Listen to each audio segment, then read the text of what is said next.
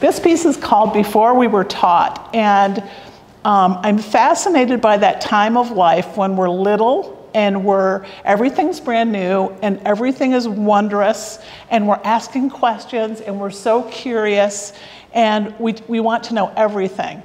And so this is about that time of life where we're able to be completely open and free until we get to the point where we start learning fear-based stuff.